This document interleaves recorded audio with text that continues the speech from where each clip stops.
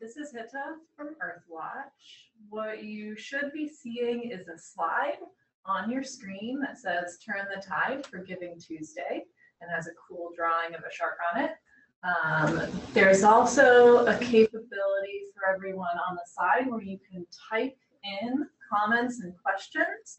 We have some folks standing by here to help with any technical difficulties you might be having. So feel free to type into that side box if you have any questions or something's not working, if you need a hand. Everyone participating, just so you know, is muted just so we don't get feedback or dogs barking in the background or whatever you might have going on at your house. And the only folks you'll hear are myself and our speaker, who I'll introduce shortly. I'm just going to turn to our folks on the technical side here. Does it look like most folks are logged on and kind of ready to go? Got heads shaking, nodding. Excellent. So with that, we'll kick things off. So welcome everyone to the Earthwatch webinar. Today we're going to be hearing from Dr. Demian Chapman, who's an associate professor at Florida International University. He is also a principal investigator with us here at Earthwatch and leads an expedition in Belize studying sharks. So with that, I'll go ahead and turn things over to Demian to tell us all about his great research and findings.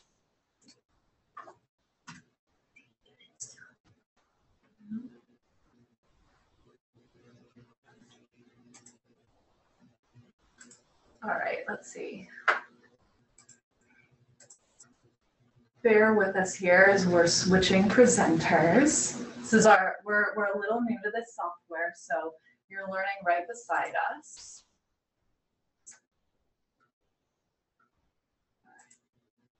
So Demian, I think we should be able to hear you now. Hear me? Yes, excellent. And can you see the presentation? Oops, hang on, I just got a prompt. Not quite yet. Oh, we see your face. See my face? Yeah, I see the nice New Zealand All Blacks logo there. All right. Let me just open up and share screen.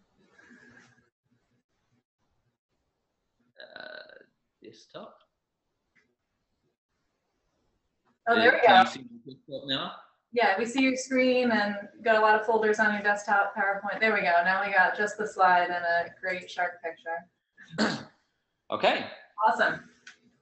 Should be good. All right, so thanks very much. When most people think about sharks, they probably think about this beast right here, a great white shark lurching towards them with its mouth wide open. When you think about sharks, that's probably a pretty unusual thing because most sharks aren't like that at all. There's actually about 1,250 species of sharks and their relatives, the rays. And this presentation is about how our project, Shark Conservation in Belize, which is funded by Earthwatch, has actually done a bunch of conservation work in Belize with sharks and rays. And in the process, we have done a +1. We've added a species of shark to the list. So I'll get to that at the very end of the presentation because it's a rather roundabout way to get there. So when you think about sharks, you might think about this species, the whale shark, which is the largest fish in the sea. They grow to about 20 meters in length, and they strain plankton and fish eggs and things like that from the water, so they eat very minute sea creatures. When most people think about sharks, though, they probably don't realize that most sharks are small. In fact, 65% of all species are less than 1 meter at maturity. And this species right here is one of the smallest. This is a cookie cutter shark, and in the top right, you'll see one alongside a pencil. So you get a sense just how small this is. But even though this is a really small species, it's got quite an attitude because what they feed on, unlike the giant whale shark that feeds on tiny organisms, this guy uses its entire body as a lure in the deep sea to attract larger animals like marine mammals and tuna and even great white sharks. And basically they rush in to eat the cookie cutter shark. And the cookie cutter shark turns the tables and inflicts this bite that you see on the sea lion's posterior and removes a plug of flesh and takes off. So even though many sharks are small, that doesn't mean they don't have quite the attitude. So we have all these species of sharks, and many of them around the world are really important food resources for coastal communities. We've been fishing sharks as long as we've been fishing. And although traditionally meat was the main product from sharks, in recent decades, the main reason sharks are being killed is for their fins, which are used in the Chinese delicacy shark fin soup. Now, shark fin soup is a delicacy that's served at banquets and weddings and special events. It fetches about $100 US a bowl. And so far, we know there's at least 100 countries around the world that fish for sharks, and all of those fins go through various channels to China and Hong Kong and Singapore, Japan, Taiwan, but mainly Hong Kong and China, where the soup is prepared and consumed. So some colleagues and I did an estimate, a very, very rough estimate of how many sharks must be killed every year by humans. And it's not just for the fins, but the fins is one of the big drivers. And we came up with a number that was kind of staggering. It was 100 million sharks killed per year by humans. And you might be surprised that that number is actually sort of the basement number. We were very, very conservative when we made this estimate. So it's a huge, huge number of sharks getting killed, a lot of them for their fins, a lot of them for their meat, by humans.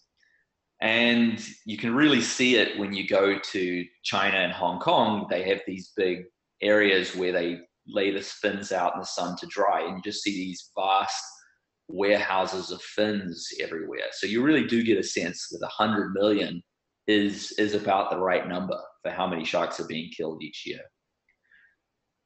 So sharks have a life history that's a lot like us in that they mature late in life. They have relatively few offspring, and they really don't replenish themselves very quickly. So their age at first reproduction for many species is 10, 11, and 12 years of age. So, and then they live a long time and produce relatively few offspring. So it's just not a very productive group of animals. So in other words, when you take too many, it's very, very easy to push them to the point where the population declines. So given these life history traits and 100 million being killed per year, it's not too surprising that where we have data on population trends over time, we see a lot of these species in severe decline. For example, this is the oceanic white-tip shark, species that used to be super abundant in the open ocean and in all warm, temperate and tropical oceans around the world. And now they've declined by at least 90% in the last 20 years, and probably even more if you look back to the 50s. So we really are taking these sharks out at a rate at which their populations are unable to sustain. So my team and I have actually done undercover work in Hong Kong and China looking at the fin trade. We find that there's about 100 species of sharks and some rays in the fin trade. And about 1/3 of these species in trade, we find that scientists classify as being threatened with extinction. So in a nutshell, this is a global problem. We have sharks declining and we have exploitation rates that are far too high. So it is a global environmental problem. And you might be surprised that when you look at the globe, it's a very large place, but we're actually looking for answers on how to solve this global problem in this little speck right here, which is Belize, Central America. So you might be asking, why Belize? Well, let's just start with the very basics of Belize. It's a very small country. in Central America, bordered by Guatemala, Honduras, and Mexico. And it actually has the second largest barrier reef on Earth along its coast, the Belize Barrier Reef. And it has 3 of the 4 coral atolls in the Western Hemisphere. So it has a lot of great reef habitat. It also has a lot of shark species. It has at least 50 species of sharks, which for the Caribbean region is pretty much all of the species you'd expect to see. Things like nurse sharks, tiger sharks, lemon sharks, and great hammerheads. So it has this diversity of sharks, like many countries in the region. But really, why Belize is such an interesting little test tube to work to solve this global environmental problem is that Belize is emblematic of virtually every country, or particularly developing countries, that is grappling with this problem of how do you manage the sharks. And it's really a juggling act because on the one hand, Belize, like many other nations, has a whole bunch of fishermen who are small-scale fishermen, and they really rely on fishing as their main source of livelihood. Then at the same time, you have the sharks in the water performing vital ecological functions as top predators. And it's important that we maintain this ecological function for the integrity of marine ecosystems. And then in Belize as well, you have a burgeoning ecotourism industry based on sharks. There's some world famous shark dives, such as Shark Ray Alley and the Blue Hole. And in a recent survey, it was found that most divers in Belize the thing they were most excited to see when they were there were sharks. So sharks are actually living tourism attractions for Belize. So you've got these competing uses of fishing and tourism and the maintenance of biodiversity and these species. And like I say, Belize has to deal with this challenge, and most other countries have to deal with this challenge as well. So for us, Belize is a place where we can perhaps learn how you do this juggling act successfully so that we can transplant the lessons learned into Belize, into many other countries sharing these same issues. So Belize is not a rich country. They have one government department that's largely responsible for managing sharks. That's the Belize Department of Fisheries. And they have 2 basic strategies at this stage, and we're working on more with them, which I'll get to later. But their 2 basic strategies is to protect certain species.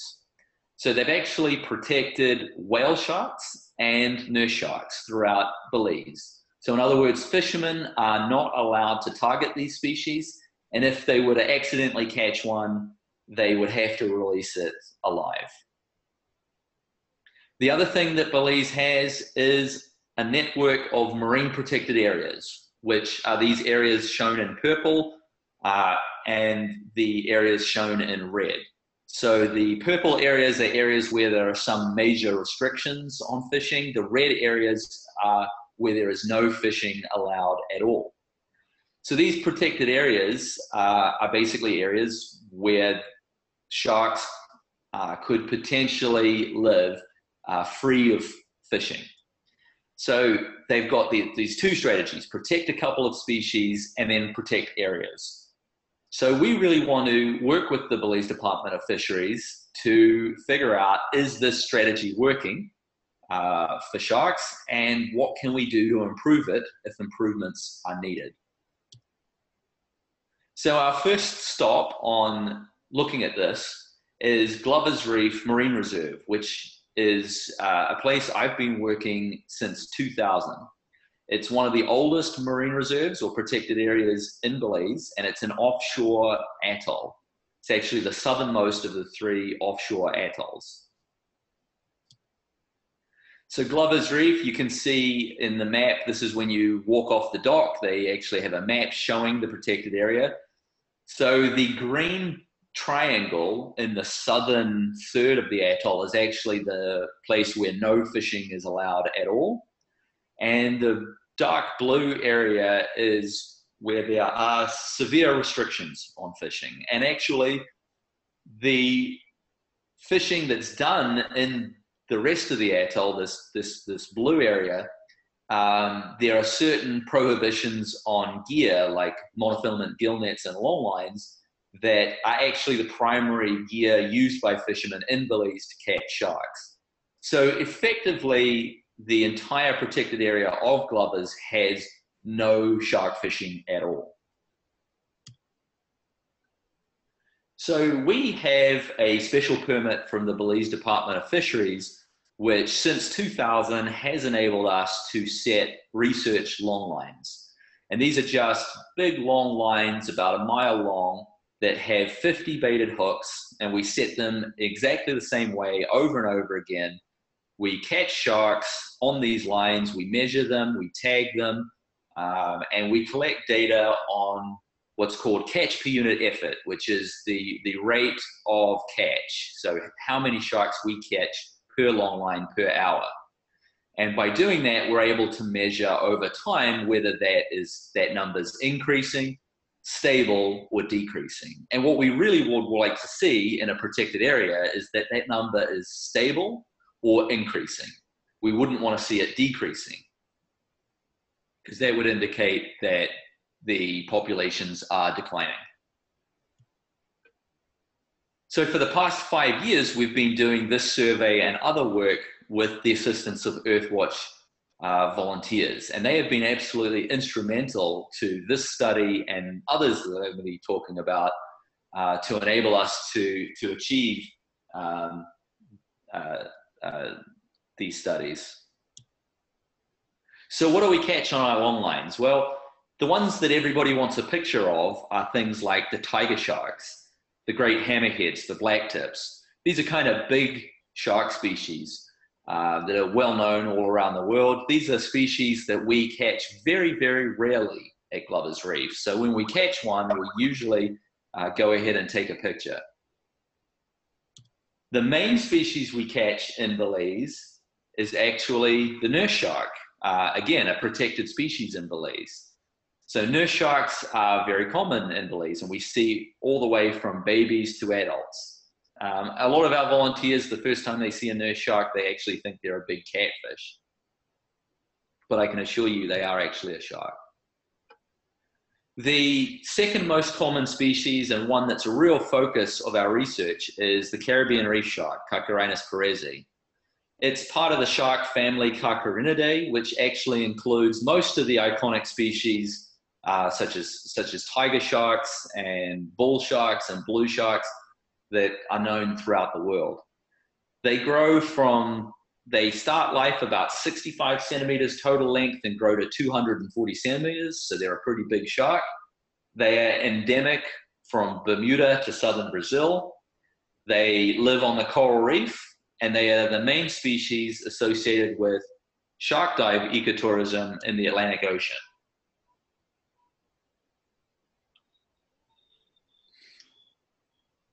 They are also the main species associated with shark dive ecotourism in the Atlantic, and they are in Belize and elsewhere fished for their meat, fins, and a variety of other products. In Belize, they are only protected when they are inside a well-enforced marine reserve. So this is why we're very interested in this particular species, because they would be a barometer for whether the marine reserves are actually working. So this is a length frequency distribution for Caribbean reef sharks that we've caught in Belize. The dotted lines are the size at maturity for males and females. So what you see is that we catch babies, teenagers, and adults of both sexes. And you can see that in pictures. So here's one of our volunteers with a baby. And here's some of our volunteers and staff measuring an adult male Caribbean reef shark. So we have the complete life cycle taking place at Glover's Reef. And we've actually tagged a whole bunch of animals, and we've been able to show that when we recapture them, when they're young, they grow anywhere from 5 to 18 centimeters per year. And when they reach maturity, which we think is about 5 or 6 years old, they actually slow down their growth to only about 2 or 4 centimeters per year. So they take a little while to mature, like most other sharks. So in Belize, our catch rates have actually been stable since 2000, which is very significant because, as I said in the beginning, in most places around the world, what we have is declining shark populations. So the catch rates would be going down. But what we actually find is that our catch rates are hovering at about the same level, which is very good because this tells us that this population is healthy and it's not declining, which makes sense because it's inside a marine reserve, which means hopefully it's not exposed to fishing. So we wanted to look at this in a little more depth, and to do that, we wanted to track the movements of Caribbean reef sharks at Glovers. And our idea was that this might be working, this marine reserve might be working for this species because they are residents of the protected area, which means they are almost never exposed to fishing. So to address that question, we use a technique called remote acoustic telemetry.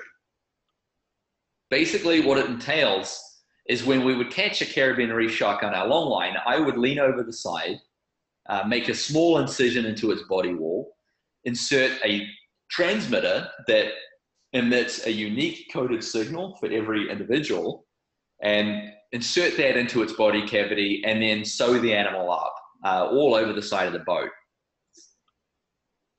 What would then happen is we would release the shark, and we had these things called receivers. And the receivers were anchored all over Glover's Reef, and that's depicted here by this red dot on the map. And when the reef shark would swim into the range of the receiver, which is about 500 meters, its transmitter would set off the signal, which would be recorded by the receiver, where it would note down the identification number, the date, and the time. And it would stop doing that whenever the shark moved out of the range of the receiver. So we would go back, retrieve the receivers, and we would know if over, say, a 6-month period or a year period, which of the individual sharks had passed by that receiver. So it's a way of keeping track of these animals. So what we were able to do is maintain an array of about 21 receivers, and we looked at this for a period of 2 years. And what I'm showing you now is the results for 34 different Caribbean reef sharks. So each of those numbers, like 0018, is a different individual Caribbean reef shark. And at the top of the graph, you'll see January, February, March, April, May. So this is the whole course of a year. And basically, this tells us if there's a box under the month, it tells us we recorded that particular shark somewhere in our array of receivers at Glover's Reef. If the box is black, it means we heard from it nearly every day. If it's gray, it means we heard from it about half the days of that month. If it's a white box, it means we heard from it for a few days, probably less than a week. And if there's no box there, it means we didn't hear from it that particular month. I'm not going to go into too much detail, but what you should be seeing here, what the key pattern is that most of the individuals were detected every month at Glover's Reef. So they are not making big migrations in and out. They tend to be residents of this particular protected area. And that absolutely makes sense when you add our time series showing stable populations, and you show a resident group of individuals making up that population, it tells us that the marine reserve is working for this particular species. So at the same time, we also tracked some of our nurse sharks. The nurse sharks were the same. We found that they lived at Glover's Reef. They didn't leave. They were detected every single month. Now, for a reef shark leaving, it's a bit of a problem because once they leave, they enter water where they may encounter fishing gear. However, nurse sharks, it doesn't matter so much. If they leave the marine reserve, they're still protected by law. We also tracked tiger sharks. Now, tiger sharks were a bit different. We put the transmitters in these tiger sharks, and we almost never ever detected them ever again at Glover's Reef, maybe once every 6 months or so. So the tiger sharks, and probably the great hammerheads and the black tips and the lemon sharks that were quite rare at Glover's, they were not only rare, but they were transient visitors. So we hypothesized that the reason for that, them being rare, is that they move so much that they leave the protected area on a regular basis where they encounter fishing gear and get caught. So our hypothesis was that these species, the tiger sharks, the great hammerheads, the lemon sharks that are more mobile than nurse sharks and reef sharks, they are not being well served by the marine reserve network. And so those species could be declining throughout Belize. So with Earthwatch support, what we decided to do was to open up our research beyond Glover's Reef to see if our lessons from Glover's Reef applied for the entire country. So we switched our methodology from longline fishing to using something called baited remote underwater video, or BRUV, which is basically a GoPro camera positioned on a frame, which is set to record continuously for 80 minutes, dropped on the seafloor in front of about 1 kilo of chopped up bait. And each BRUV basically sits there on the seafloor and records, and sharks and other animals are attracted to the bait and they swim into the field of view, which enables us to count how many there are coming in.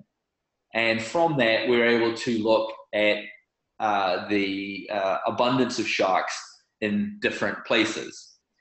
So what we're able to do is travel around Belize, go to different locations, and see if we can find, we'll see if we can measure how many different the abundance of sharks in different places. And not just reef sharks and nurse sharks, we want to look for hammerheads, tigers, black tips, these species that we weren't finding at Glover's Reef. So overall, we went to 7 different locations in Belize, and 3 of them are like Glover's Reef in that they're marine reserves, and 4 of them are areas open to fishing. And we picked different reef habitats. We picked sites along the barrier reef, and we picked atoll sites that are a bit further offshore. So at each site, we basically used geographic information systems to define a sampling area, and then we set 50 to 100 individual BRUVs at each spot.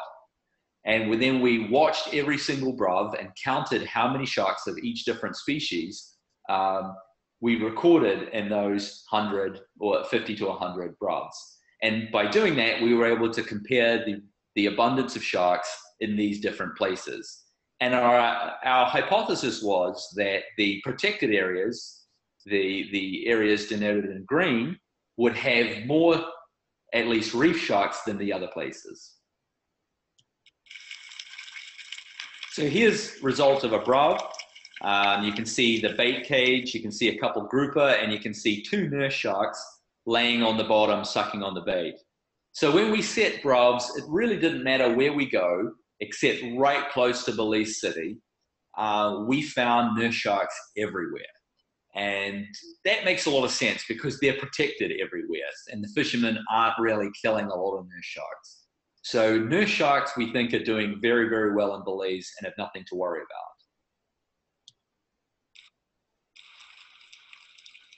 This is a BRUV set at Glover's Reef, and you will see a beautiful little Caribbean reef shark swimming in and out. Now, unlike the nurse sharks, they're a little more active, swimming up in the water column. They don't laze about on the bottom. And these little guys are very hungry. They really make a good effort to try to get the bait, but they are unable to do so because of that cage. So we would watch these clips and we count how many Caribbean reef sharks we see. And what we saw for Caribbean reef sharks was a very, very distinct pattern.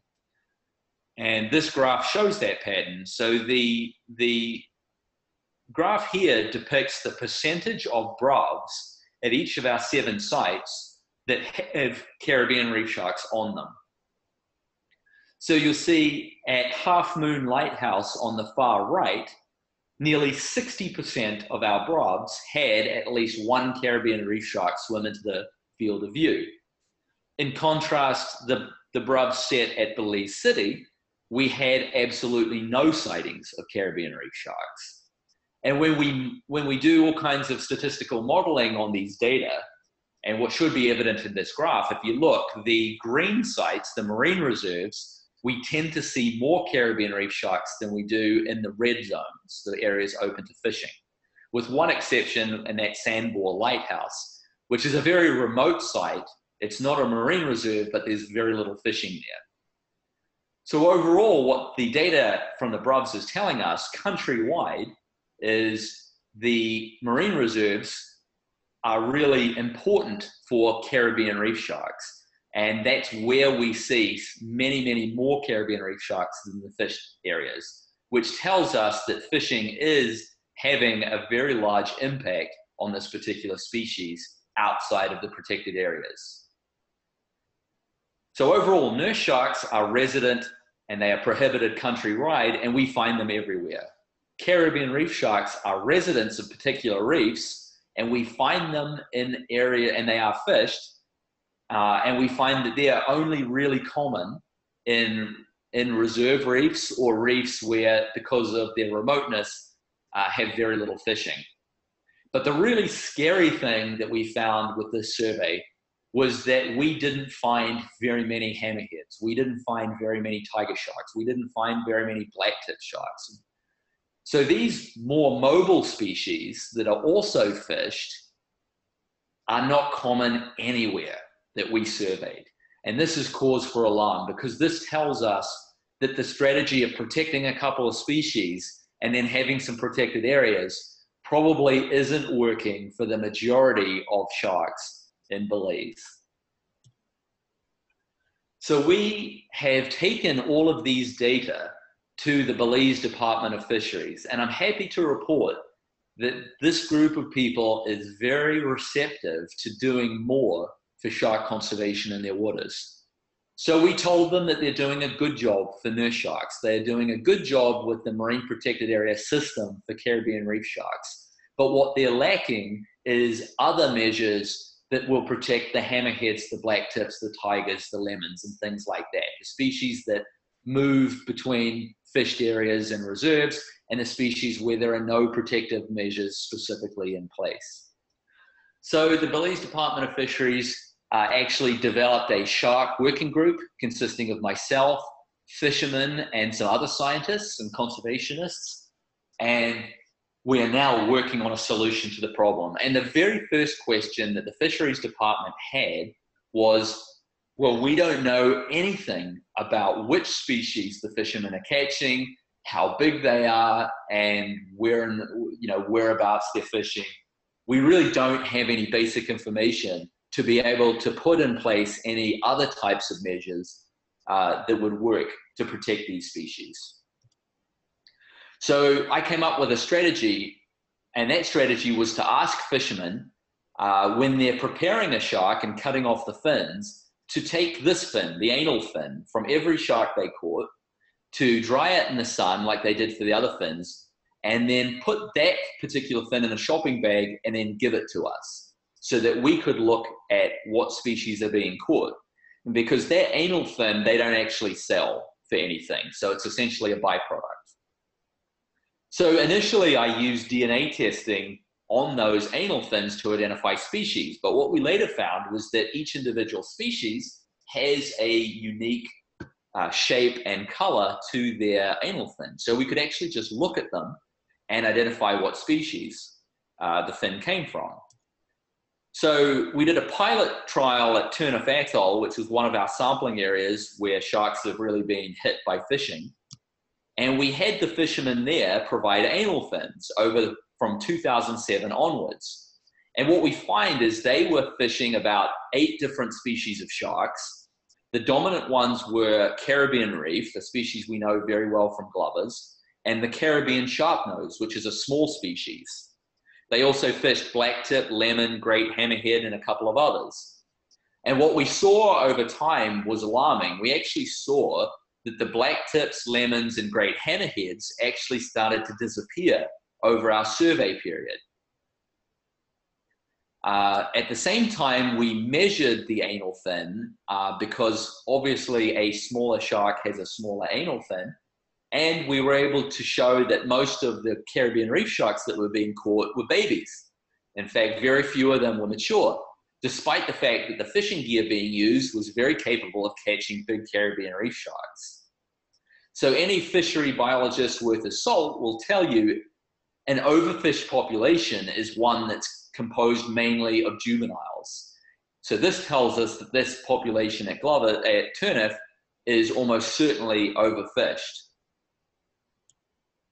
So we took this information from our pilot run at Turniff to the Belize Department of Fisheries, and with that, coupled with our work at Glovers, gave them really serious cause for concern that we have big problems with overfishing. Particularly with species like blacktips, hammerheads, lemon sharks. And I'm really happy to report that I am meeting with them in 2 weeks, and we are going to really start what we need to do to make some serious changes. So what we're going to do is we're going to make anal fin sampling compulsory from all sharks throughout the country. We're going to do that starting December. We're going to reconstruct the entire species and size composition of the catch, and that'll give us data that we need to assess key species and introduce catch limits and other types of management measures that Belize is in sore need of if they're to get things back to how they should be. So in other words, tune in. We are going to get them the data and work with them so that they can start to rebuild these other sharks. And now for the bit you've all been waiting for. In our preliminary trials of looking at the anal fins throughout the country, we actually found that one of the key species being fished is this little species of hammerhead. It's called a bonnethead, Sphena tibero. These fish here are all adults. So they only grow to about 120 centimeters. And they are currently described as one species in the Atlantic that's distributed all the way from North Carolina to southern Brazil. And here is a Bruv video from the Florida Keys just showing how cute the little bonnethead sharks are. Now, interestingly, when we looked at the bonnethead sharks from Belize, when I say looked, when we looked at their DNA, we found something really surprising. We actually compared their DNA to bonnethead sharks in Florida and the Bahamas and in the Gulf of Mexico states of the United States and Mexico. And what we found was that their DNA was incredibly different. In fact, so bad that the first run of sequences I got back, I thought I made a mistake. And I went back and tested them again, and sure enough, I found that their DNA was incredibly different. And so we ended up collecting about 100 anal fins from bonnetheads in Belize, and we found they were all like that. So when we look at that DNA, we found that the amount of difference is enough to classify them as a distinct species.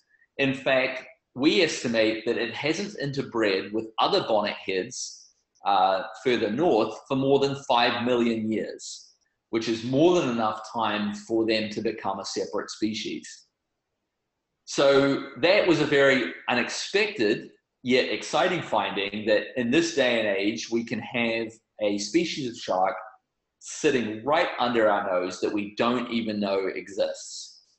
So I'm happy to report that we published our initial findings to announce that we potentially have a different species, and my team is poised to go out with fisheries in December and collect specimens so that we can name and describe this new species. this has major conservation implications because obviously it's described as one species from North Carolina to Brazil. And if we break it up into multiple species, it automatically means it has smaller populations and potentially different threat outlooks. So we may have to classify this new species as potentially more at risk than we thought bonnetheads were throughout their distribution. More than that, this new species has really galvanized the Belize Department of Fisheries because they feel that there's this new species that sort of belongs to Belize, and now they're really fired up to describe it with me and do what needs to be done to protect it. So overall, Belize is at a crossroads where it really needs to do this juggling act right. They need to manage sharks to maintain the fishery. They need to maintain tourism on sharks. They need to maintain the biodiversity they have, including this new species. And they need to maintain sharks to really maintain that ecological role that they play. The measures they have, which are species protections, which in this case applies to nurse sharks and whale sharks, seems to be working for those species. The protected areas seem to be working for reef sharks. But overall, most of the sharks they have in Belize are not well protected. So we need to make new plans for these species, and we need to do continued monitoring of the protected species and places to make sure that those measures that are in place and working continue to work. So overall, our research program with Earthwatch is very, very important because it gives us an ability to work long-term in Belize with the local people and the authorities to meet these research and management needs. So hopefully we can get this juggling act just right in Belize. And hopefully, too, is if we learn how to do it properly in Belize, we can transplant these lessons to other similar nations and make a difference globally for shark conservation. So I would really like to thank Earthwatch Institute as our primary funder in Belize, also Global Finprint, who supports a lot of our BRUV surveys in places other than Glover's, Turniff, and Southwater Key, and our most recent funder, the Mays Family Foundation, who have given us a donation to keep going.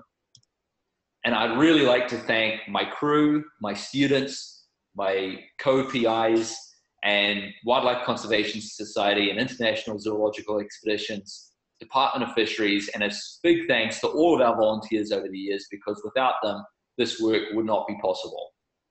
So with that, I would like to open up for questions, which I'd be happy to answer now.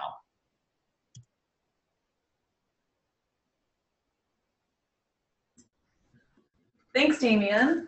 I'll read off a few of the questions we've been getting, and I'll note too, for folks who have some on your mind and haven't had a chance to submit them yet, there's a button that says Q&A on your screen, and you can click on that to submit questions, and we'll read off of there, just so we get the tech side taken care of. So the first question we'll read off.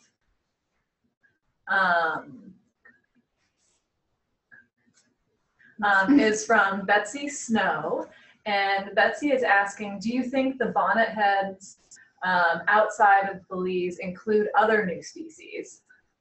Yeah, that's a really, really great question. So I think there's a strong possibility that there might be another species in South America.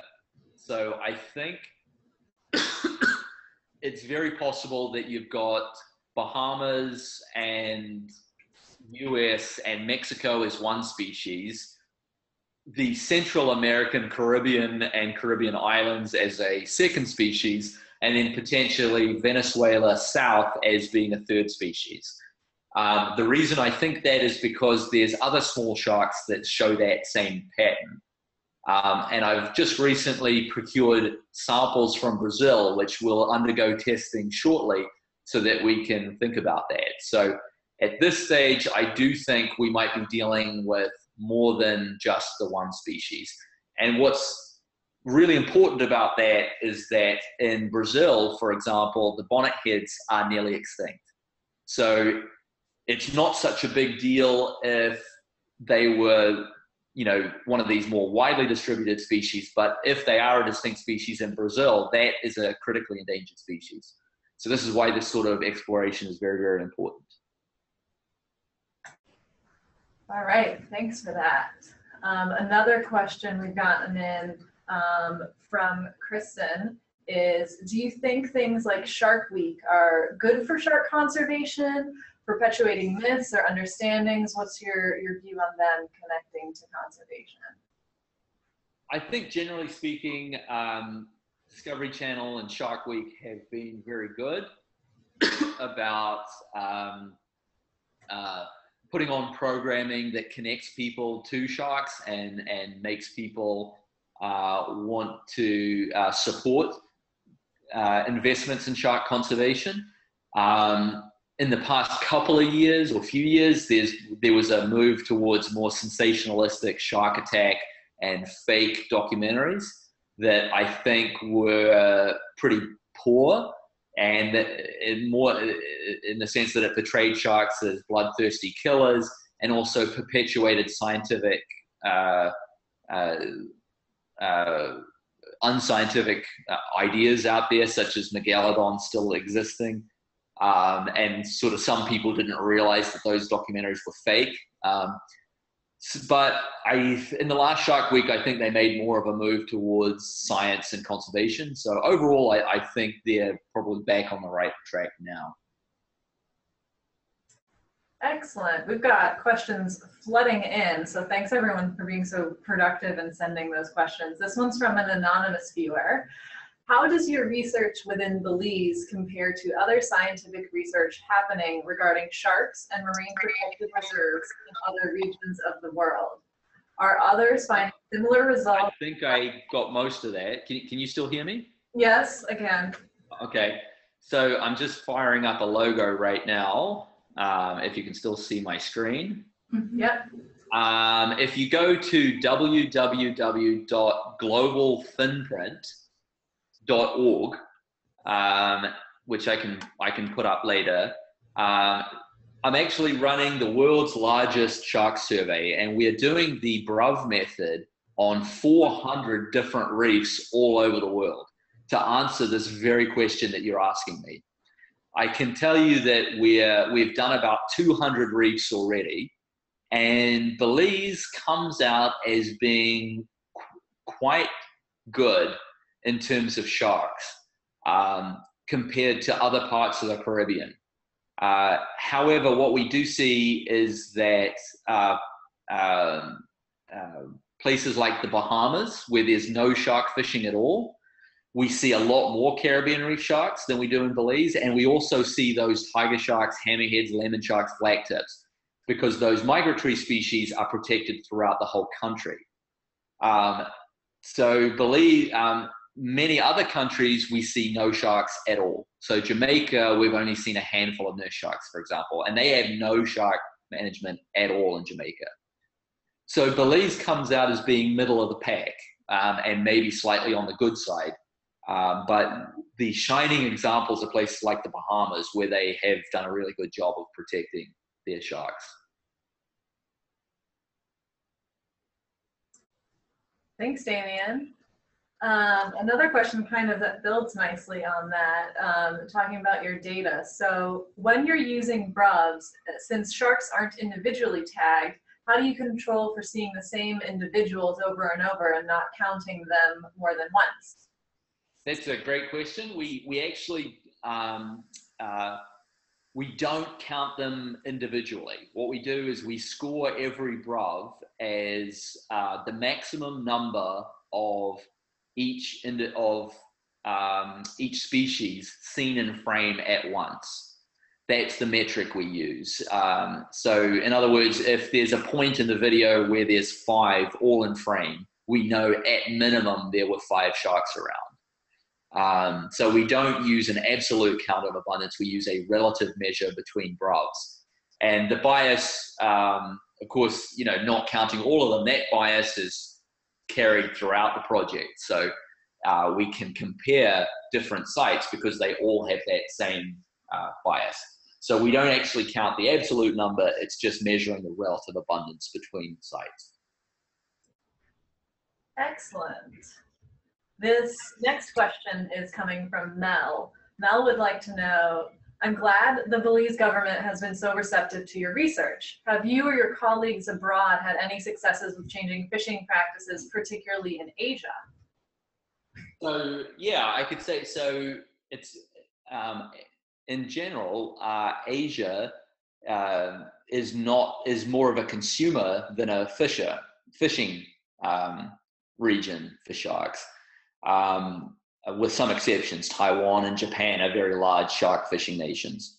So in Asia, we have a two-phase strategy. One is to reduce demand for shark fin soup, and we're doing that with our undercover work on the fin trade, showing that there's a lot of threatened species in the trade, and we're going to work with other organizations to directly communicate that to the consumer, with the idea being that the consumer will hopefully be inspired to make more sustainable seafood choices. And the good news is there's evidence that's actually taking place. We're actually also working with various international organizations that actually prohibit the trade across international boundaries of certain species of sharks. And we're working with the government in Hong Kong and China to actually enforce those regulations, so that basically there's certain threatened species that are not, that nations are not allowed to trade without permits. We're working with the governments in Asia so that they would actually be able to enforce that legislation and hopefully reduce the fishing of those particular species. All right, good feedback there, and on a global perspective and focusing on Asia. Another question, looking more at the ecological role of sharks. We have an anonymous viewer asking, what ecological role do Caribbean reef sharks and nurse sharks play in the barrier reef in Belize? Yeah, that's another great question, and that's actually one of the big ones we're trying to answer with our Earthwatch program moving forward, and we have some answers already. So, of course, that's one of the big questions that the governments of any nation asks, is what happens if the sharks are removed in terms of the knock-on effects for the ecosystem? Because if there's big negative effects, then that's, of course, helps justify the investment in protection. So to give you an idea, there are three things that sharks can do in a broad sense. One is by killing certain amount of their prey species, they control the population size of prey species.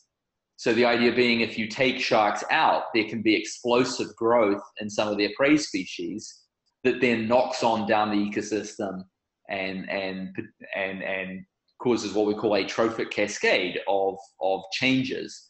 And that typically, when we've seen them in terrestrial or land ecosystems, we see big changes, oftentimes with negative consequences for humans.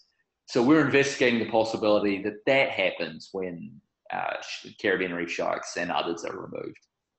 The other thing that sharks do is they frighten their prey. They actually frighten more of their prey than they do kill. So what actually happens is a lot of the prey species change their behavior according to whether sharks live in the particular area or not. And we've actually seen evidence of this in Belize at Glover's. And specifically what we find is that stingrays at Glover's tend to live in really, really shallow water, and they concentrate up there, and they tend to avoid deep water where Caribbean reef sharks are. And what we find is that places where there's no Caribbean reef sharks, the stingrays have no problem going out in deep water. And that's important because stingrays actually dig in the sediment when they're feeding and burying themselves. And so they play an important role in turning over the sediments in shallow water. So if you remove Caribbean reef sharks, you actually dilute how much sediment turnover occurs in the very shallow water environment. And that could affect things like bonefish that are an important resource for game fishing. It could affect conch, which are important fishery themselves. So that's another unintended consequence. And then the last thing, as I said, the nurse shark especially might be one that's also turning over the sediments quite a bit by digging and so on. So they actually can directly modify the habitat. So those are three sort of big areas where sharks may be important, and we're still investigating to figure out the answers. Awesome. Thanks so much, Demian. We've got about a minute left. So I'm sorry for the folks whose questions we didn't quite get to. There were a lot of really great ones, but we want to be conscious of everyone's time, and we know you all have to get back to things. It's only lunch hour. Demian, if you could do me a favor and turn off your screen sharing so we can pop a slide up, that would be great.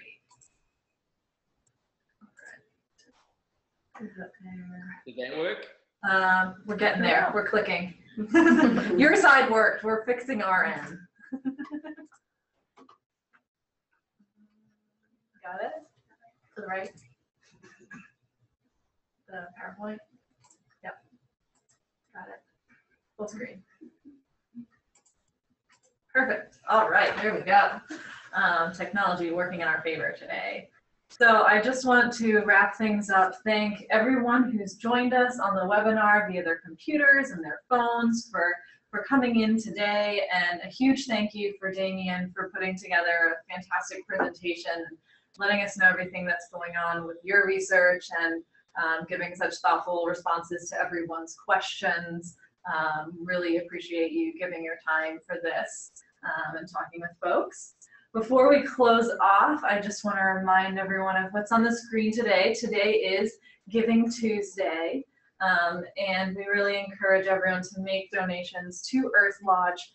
Without support from folks like you, we really can't support all of the great research like Demian's and the many other scientists that we work with. And it's really critical to supporting environmental science. You can also sign up and join an expedition, but we know that's a bit higher of a financial leap, and any gift that you can give is fantastic. Cool new feature we have, you can actually donate via text message, and the number for that is here. Then you don't even have to put your phones down. And if you have any other questions coming out of this webinar, other questions for Earthwatch, you can email us directly at communications@earthwatch.org, and we'd be happy to get back to you. And keep in touch with us in all the different ways we have on our Facebook, our website. We'll try and keep you up to date with research results from all of our projects. Thanks again, everyone, for coming, and have a great afternoon.